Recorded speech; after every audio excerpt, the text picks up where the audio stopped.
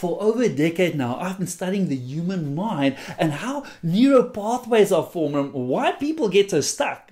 And so I'm often asked to come and help a corporate or a business or a team or an individual to move forward. Whenever they feel stuck, they're like, oh, I don't understand why it is so difficult to move forward. And then I am so excited to jump on board and just show them how incredible their minds are and how easy it is to get unstuck in life. Now, I'm not a big theoretical guy, so I want to show you this in practice, and to do this, I am going to take on a huge challenge. For those of you that haven't followed this, Destin Sander has been taking this backwards bicycle to schools and universities and organizations since 2015 to show them how difficult it is to change a thinking pattern. That once you have a certain way of thinking, it takes a lot of practice to change that thinking pattern.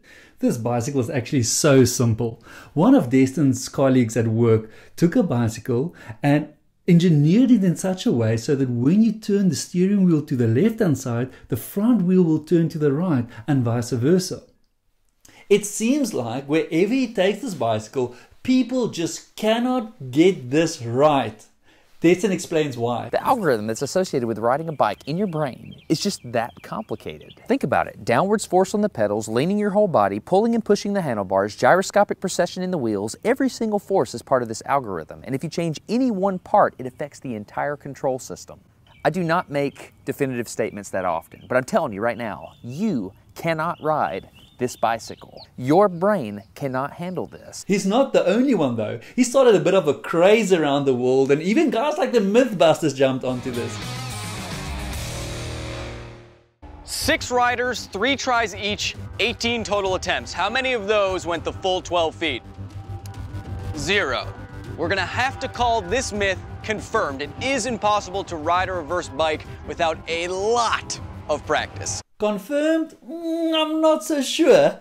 I just think these guys don't understand how incredible your mind is. That sure, the reason why people will struggle when they get onto the bicycle is because there's a set thinking pattern, but we can just build new thinking patterns. Doesn't matter how old or how young you are, your brain has the ability to build new neural pathways. So this is going to be my challenge. Over the next 3 days, I am not going to get on the bicycle. All I'm going to do is I am just going to rewire my own thinking process so that when I get on the bicycle for the very first time, I'll be able to cycle it. I think, in fact, this will take me less than 30 minutes to just change my thinking patterns. So let's give it a go. So I feel I am good to go. When I close my eyes, some of the thinking just happens automatically, which tells me, if I don't have to do it consciously, that it actually sits on the subconscious already. So I am just keen to go. There's a lot of tension inside of me. We call it dissonance or cognitive dissonance. And the only way to get rid of this tension now is to get on the Cyclops and try and see what happens. Follow me. Let's just quickly get the distances right. The first distance is 10 feet, and this is what Destin kind of asked people to do. And then the second one here is 12 feet, and this was the Mythbusters one, all right? The one that they tested over. Now I'm going to give myself a few more meters just to prove a point. So I always want to do this Mythbuster style. This is the Cyclops, first attempt in 3, 2, 1.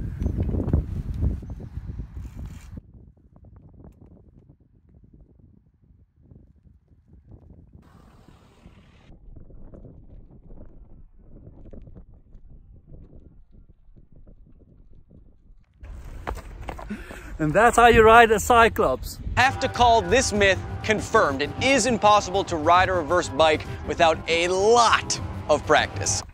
So, myth busted, you can ride a backwards bicycle without any practice on it. I do not make definitive statements that often, but I'm telling you right now, you cannot ride this bicycle. And Destin, yes, I think I can. You might think you can, but you can't. And I can. Your brain cannot handle this. This is where I disagree. Bye. Your brain can work this out. You are more than clever and capable enough. Think about it. It took me 23 minutes and 33 seconds to rewire my thinking and do what most people claim is impossible to do. Now just think about what you can do. There is no need for you to be stuck in any area of your life. You have the ability to get unstuck continuously. All you need to ask yourself is, what is my next big challenge? And then go for it.